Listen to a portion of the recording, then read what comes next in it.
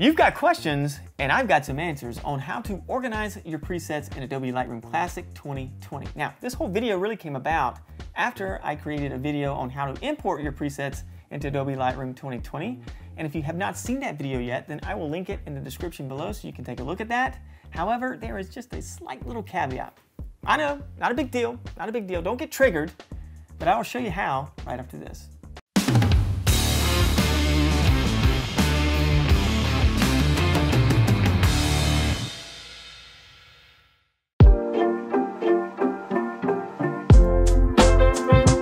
Okay, so all of you OGs are going to understand this, but back in the day, Lightroom Classic used to be very easy in terms of organizing your presets. All you had to do was go into your presets panel, right-click on a preset, as long as it wasn't a preloaded preset from Adobe, and then select New Folder. Name that folder whatever you wanted to name it, and then you've got an organized folder where you can import and create new presets into.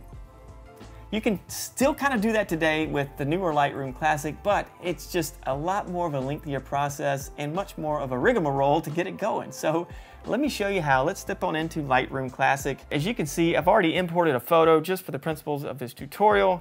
And looking at the presets panel, you can see that there is nothing in there except for the preloaded presets that come with Adobe Lightroom Classic. Now, I did this specifically for the reason that I want to show you from the start how this operation is going to work. The first thing we need to do is create a dummy preset. And what I mean by dummy is this just a preset that's not going to really care or matter anyway because we're going to delete it.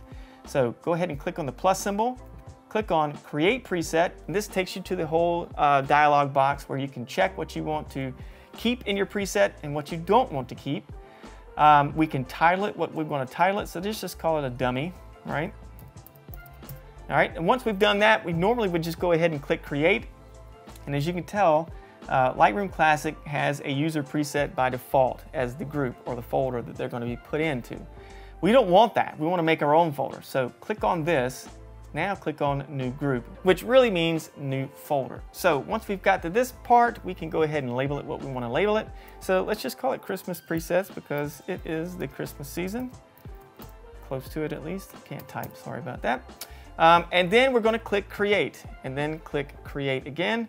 And then as you can tell, we now have a folder called Christmas Preset with the dummy preset in there.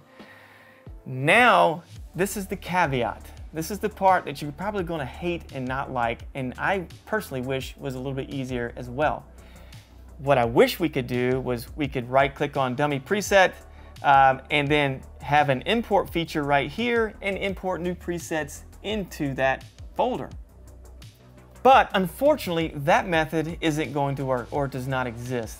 The only way we can do this now is to import new presets or create new presets, which are unfortunately going to fall back under the user preset folder that it defaults to, and then drag and drop them into the different group folders that we make. So now, if I was going to import presets from somebody that I purchased them from, we would have to go about this route right here by clicking on the preset folder and import that way, or going back up here to the plus symbol and importing presets that way. So let's just I'm gonna walk you through that right now. Let's import. We'll come up here. I've got some already set here. Let's just use the Winter Beach ones.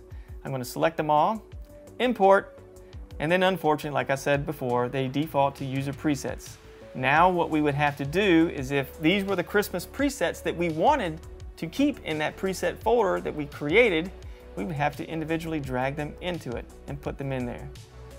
Painstakingly awful, I know, but this is the only way as of right now, 2020, when this video has been created, this is the only way you can do it. I know. So, as you can see, if you want to import new presets with a different folder name, you're going to have to go through this process each time over and over again by making a dummy preset, importing those presets into Lightroom, and then dragging them individually into that folder. Unfortunately, that's just the way you have to do it. And also, this principle applies if you're creating presets for yourself. Like if you're making your own presets and you create them, they're going to go into that user preset by default. Then you would have to create a folder, just like we did in the beginning, and then drag that preset into that folder. I hear a lot of boos and a lot of uhs and grumps and gripes. Trust me, I'm in the same boat that you're in.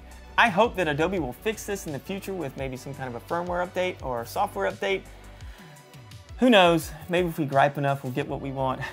And with that, that is going to wrap it up for today, guys. I hope you have found this video helpful. I know it was rather short, but there really wasn't much to it, and I wanted to get to the meat and berries so I didn't waste your time. So if you like this video and you like the content that I keep putting out, be sure to hit that subscribe button, hit the bell, you know the routine, and I will see you when I come back.